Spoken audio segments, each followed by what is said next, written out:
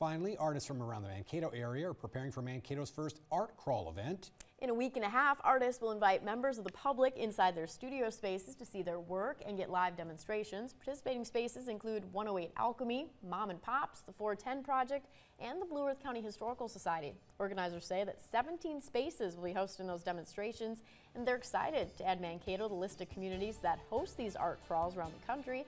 Mankato's art crawl, mark your calendar, kicks off April 15th at noon.